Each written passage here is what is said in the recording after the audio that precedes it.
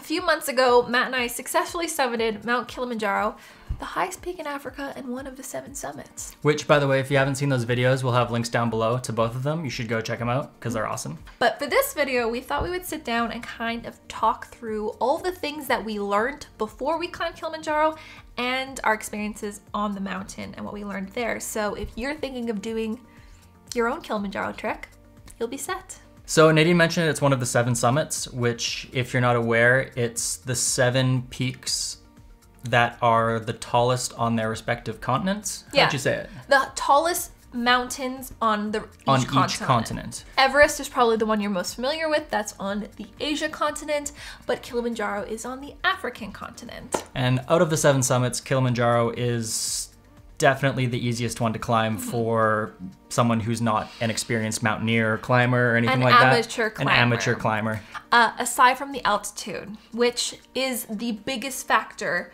for Kilimanjaro because it sits at 5,895 meters or 19,341 feet, which is considered like extreme elevation. There's only half the amount of oxygen at that elevation that there is available at sea level.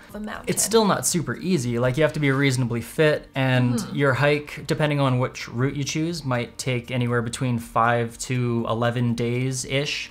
And you might cover between like 60 to 100 kilometers over that time. So you're hiking quite a bit each day, but it's not really the physical aspect that gets most people, it's the altitude. So for the reasonings that an amateur hiker could do it, it is a very popular destination where tens of thousands of people climb it each year. So it does get pretty busy in the peak seasons.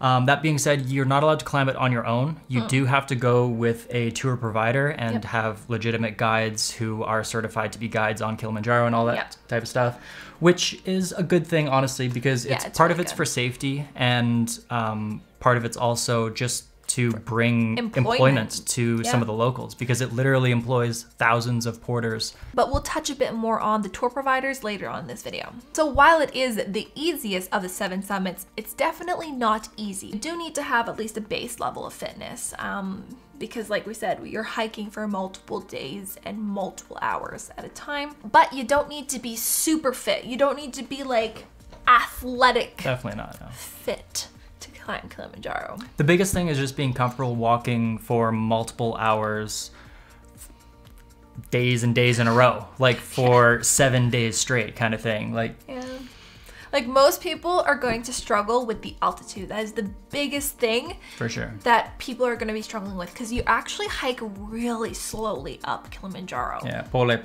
Very, very slow. Like I'm quite shocked at how slow. And part of the reason you go so slow is because you, like, even if you're super fit and you can run up that distance in a shorter amount of time, they space it out longer because they want to give your body more time to acclimatize and get used to the altitude. There are all kinds of things in terms of altitude sickness. There's pulmonary edema, which is your lungs filling with fluid. There's cerebral edema, which is your brain filling with fluid. And then there's just other Those are the extreme symptoms. Yeah. But like, some people get severe headaches. Really bad headaches. You get like really dizzy and you're not thinking straight. And Like, you're like acting like you're drunk kind of thing. Literally acting like you're drunk. All of those things are altitude sickness signs. And when you start getting those, you have to go down. The guides, a good guiding company, again, we'll touch on that later, will not let you continue anymore, because that's when you get into the danger zone. And that is why most people do not succeed climbing Kilimanjaro. But I think if you wanted to be comfortable physically climbing Kilimanjaro, as long as you're comfortable like running 5 kilometers at a reasonable pace without stopping, or like walking 10 kilometers, doing a 10K hike, a couple days in a row kind of thing, I think you'd be fine. Yeah, so we hiked in the beginning of February and we booked our trip in the beginning of November. It was like end of October, November. So we had roughly 3 months to kind of train. And we weren't that successful at training. We didn't get much done. Yeah. No, I mean, like, it's not like we were huge hikers before. We've done hikes before, so we're at least a little bit fit to a degree. But we just did local hikes around our mountains as much as we could for November, because after that it's all snowy in Canada, so we couldn't hike anymore. So we just did like a 3-hour hike, a 2-hour hike, an hour Or just hike. short runs on a treadmill to just help work the cardio kind of thing. And then a lot of quads. And for me, I actually felt it was fine. Like physically, my legs were fine. The biggest thing that I struggled with was actually my cardio. So I wish that I did a bit more cardio work. So that was the amount of training that we did going into it. Some people not very much. Don't train at all. Some people train for a lot longer than that. Yeah. If you've never done any kind of like big hiking or camping trip before, you might want to do some sort of hiking or camping. Yeah, like obviously we can't tell you how much you need to train before you climb Kilimanjaro. You have to kind of just know yourself and what you're capable of. And another important consideration when you're planning to climb Kilimanjaro is when you are going to climb, what time of year, because there are 2 distinct dry seasons, which are the busiest times, obviously, because they are the best times to climb. You don't want to climb in the wet season. It can get a lot of rain. It'll be miserable.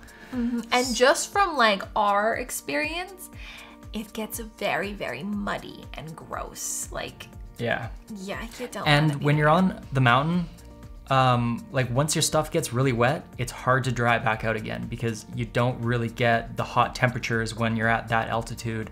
That's why most people climb the dry season. You can still climb in the wet season, but not every tour provider offers it. I don't know how many do. Some will completely not. Some will. I'm sure if you looked, you could find somebody to take you up there in the wet season, but just I would avoid yourself. It's going to be very wet if you do that. So December to mid-March is one of their most popular dry seasons. That's where we went in beginning of February. And then there's the rainy season between April and May. That's usually the rainiest season. It's the big rainy season, yeah. And then they have another dry season from June to September.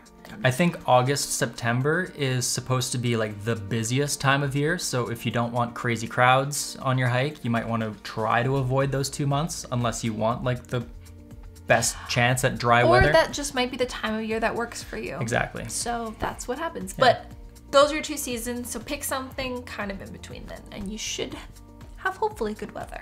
Another popular option is a full moon summit. It's something a lot of tour providers offer. It's something that we actually ended up doing. We opted for the full moon summit, which means our summit night, which is our nighttime in the dark climb, was during a full moon.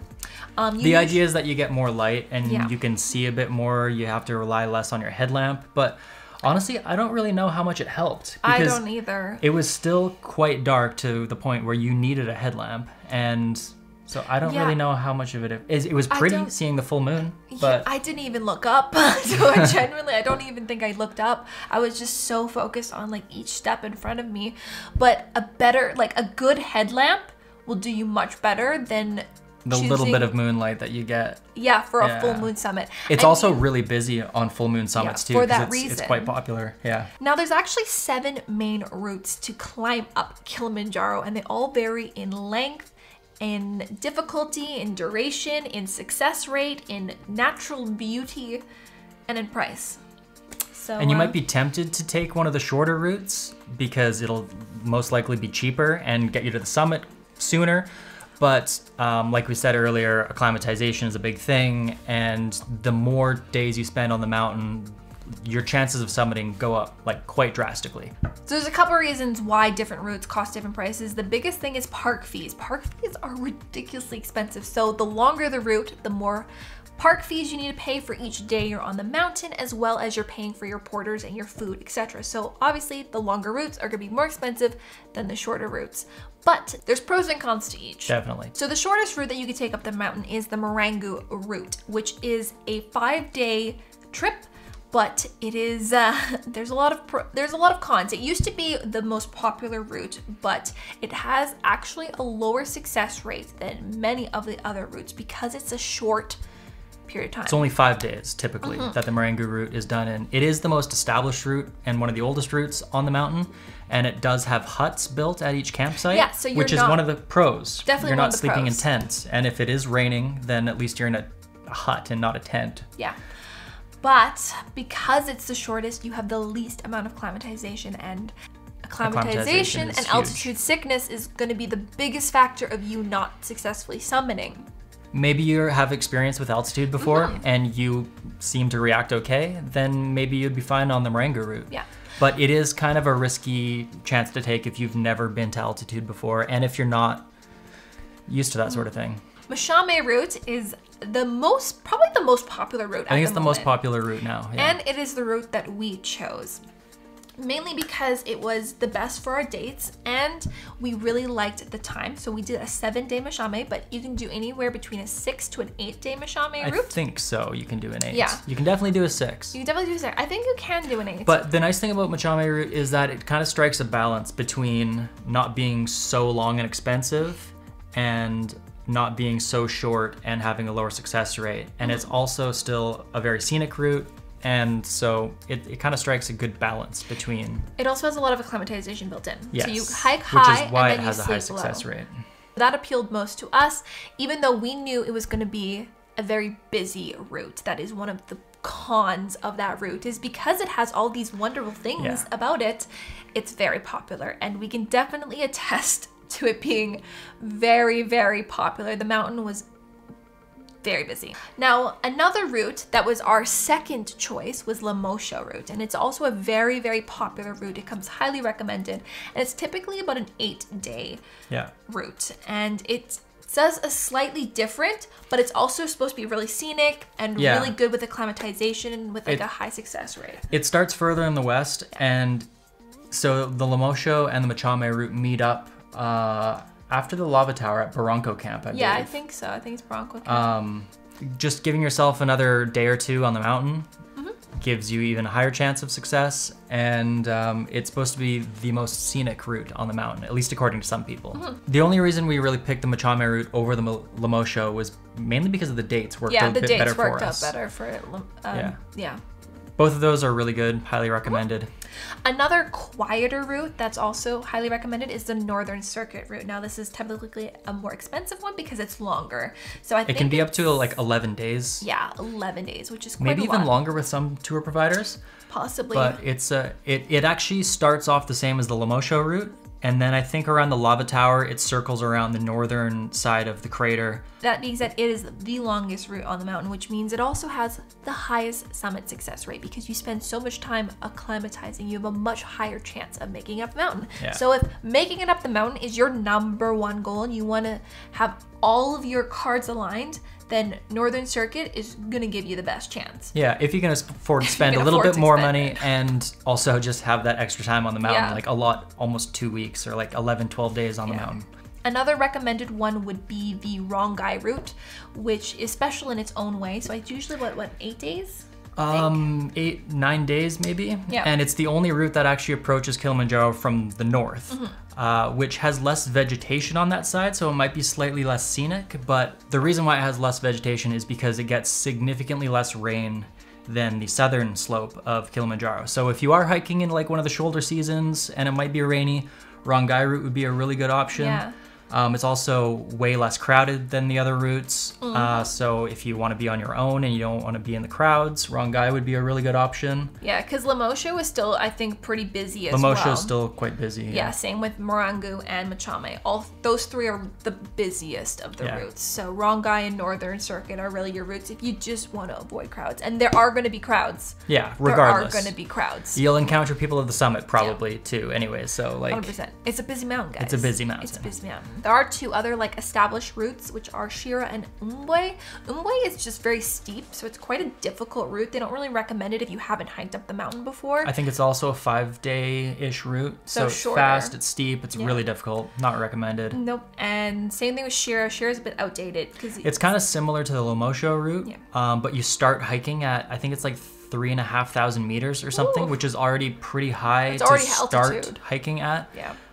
So it's also not super recommended. You just do the Lemosho if you want to start on the western side and have that scenery. So stick to those 4. Those are your 4 best options. There's also the Western Breach route, which only some tour providers offer, and it's been closed several times in the past due to accidents and slope instability. It was closed when we were there. Like the Western Breach was closed when we were there. Yeah, so it might be open now, but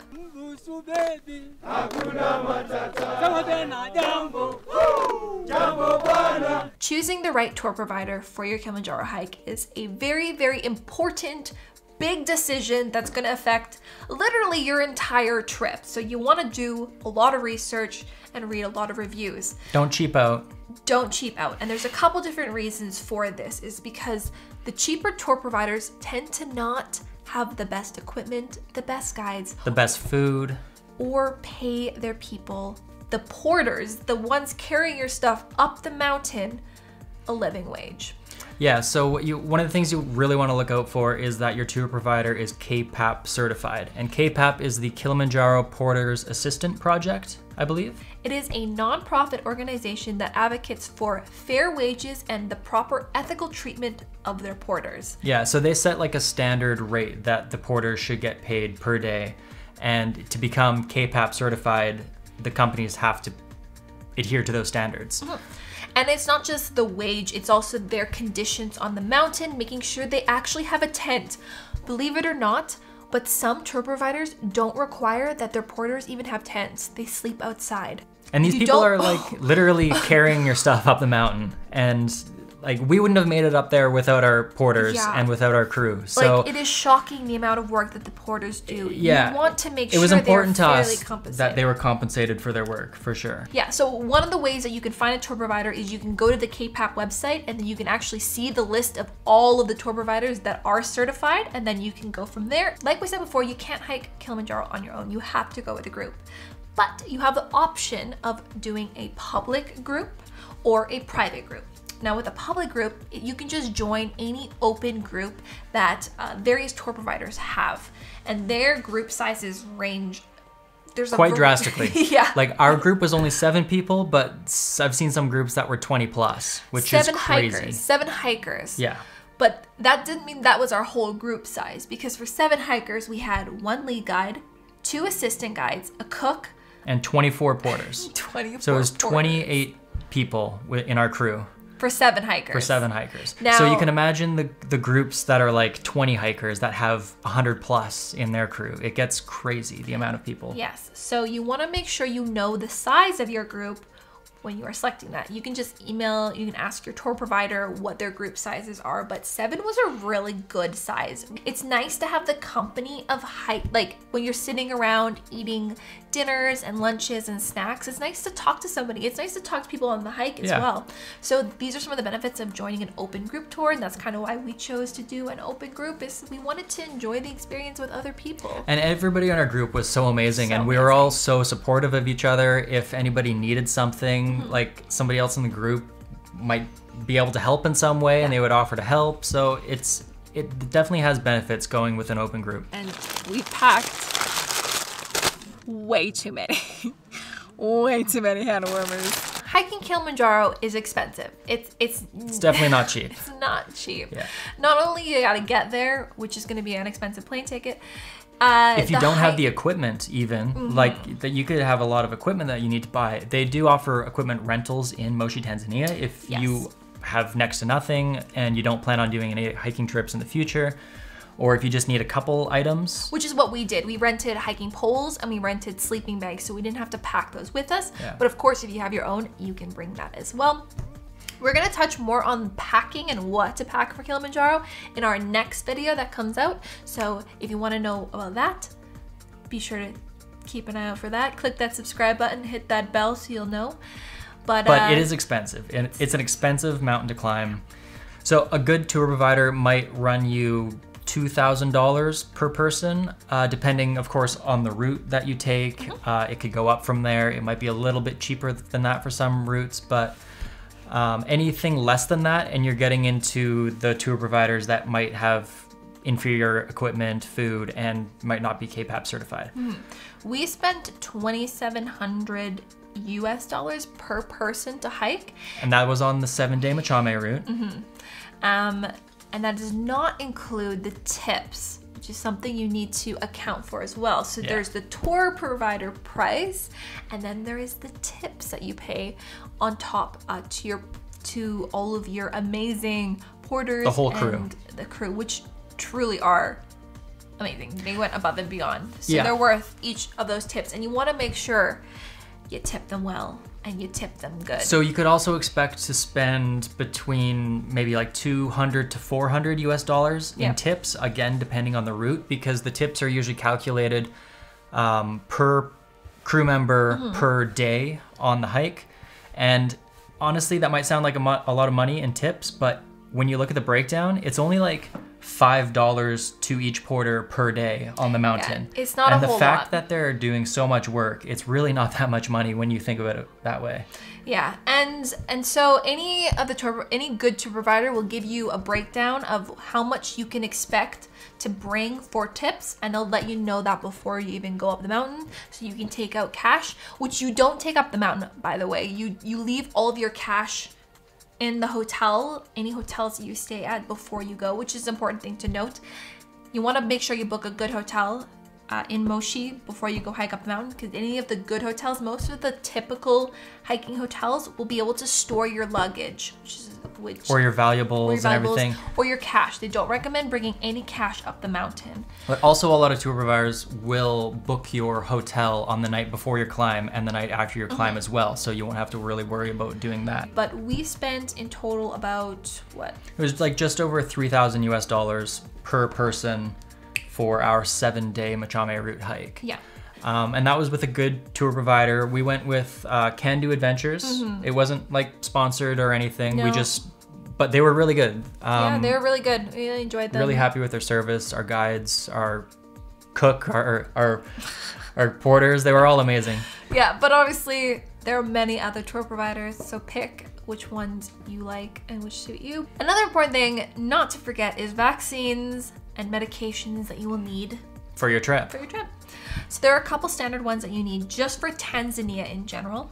One being yellow fever. Yeah, this is one, I'm not sure if it's the same for all nations and nationalities, but it was mandatory for us, and they can actually check to see if you have it. They did check. They checked when we went through the border in Kenya. Right. So that one's an important one. Yeah. Malaria is another one that you're gonna need. Highly recommended. So, because you start in the rainforest, as annoying as it is, you have to be on malaria pills. We were on malaria pills, and they're not an enjoyable experience. Some people don't actually have much of a reaction to the pills, but we did have some digestive issues from the pills. Yeah, even though the actual mountain itself, you're in a higher elevation. Once you're out of the rainforest, there's no mosquitoes, but you are in the rainforest when you start and when you end, so you still need to be even in just like the town before your hike starts and afterwards, you could still be encountered by mosquitoes. So. And then the last big one. Now there are a couple other ones that you might need, but that'll be specific to you. Of course, we always recommend talking to a travel doctor before at least 6 weeks before you go to make sure you have the proper shots and medications, and they can help you with all of this. Yeah, obviously we're not doctors or anything like that, so talk to a professional that knows their stuff, and they'll be able to tell you exactly what you need and what you don't need and what they recommend and all that stuff. But then when it comes to altitude specific, Diamox is the typical name for it. There are other names, but altitude sickness pills. Yeah, I think it's typically sold under the brand name Diamox. Acetazolamide, I think, is the name of the pill. We both took it, and only one person in our group didn't take Diamox, and he did have the most symptoms of altitude sickness. There's a lot of discussion around Diamox, and all we have is our personal experience with it. Some people take it, some people don't take it, some say it helps them, some say it doesn't. Now, some of the side effects from Diamox, and one of the reasons why people choose not to take it, is because one, it makes you go pee. A lot. Yes. But my reasoning that, like, that's not that big of a deal anyways, because you're going to be drinking like 3 to 4 liters a day anyways. You're going to be peeing every half an hour anyways. Yeah, so, like you have to drink. They make you drink 3 to 4 liters of water a day. It's so important. What are the 2 big rules? Drink, keep hydrated, pole. Which means slowly. Slowly.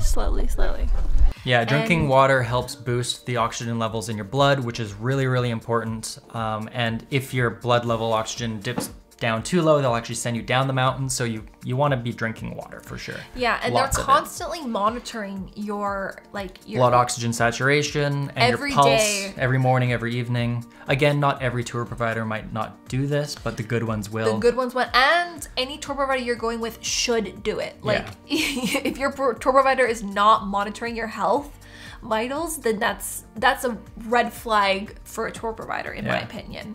And it's, at least for us as Canadians, it wasn't an expensive pill. No. But of course it depends on your healthcare and all that stuff. And then the other major side effect, which is something that I did experience quite a bit, was the tingling. So your fingers, like, your toes, feel tingly. Feet. My face got tingly. Like, here, it was really bizarre. It was like it wasn't like painful or anything, but it's just a weird feeling. Another thing that I took specifically, and this is more for me, not necessarily for you, and I would make sure you talk to like a doctor or somebody before doing this, is iron supplements. I'm anemic, so I naturally take iron supplements, but I made sure I was on it, taking them on a regular basis while we were on the mountain. Very adamant about taking iron supplements. That was at least a month before, to make sure I increased my iron level in my blood, and I was taking them up on the mountain, and I had a really high blood oxygen count. I think one of the highest in the group, if not the highest. Yeah, it was a lot of points. Really high. It was consistently higher than mine. Not saying that's the reason, but it's something to look into if you are anemic or if you have lower blood oxygen saturations. Not that you would typically know that, because who knows that? And then another thing that you're going to want to take is just Advil and Tylenol, paracetamol, ibuprofen, whatever you want to call it, because chances are you will get headaches, or you might get cramps if you're not used to hiking that long, or whatever the case. Headaches is a very common one with the altitude, so you definitely want to have some Advils. Yeah. So that's all there is for this video. We do have 2 more videos planned. We have a packing guide coming up next, so that's everything we packed for our trip and how you want to pack for Kilimanjaro, as well as our Q&A. So if we didn't answer your questions in this, or you don't think it'll be answered in the packing guide, or if you just have general questions about our experience and anything else that might not be in these videos, feel free to ask them down below in the comments, and we'll get to as many as we can. So make sure you're subscribed to the channel so you'll know when those videos come out. Hit that little bell, and go watch the Kilimanjaro vlogs if you haven't. Yeah, they're pretty awesome. Okay. Bye. Bye.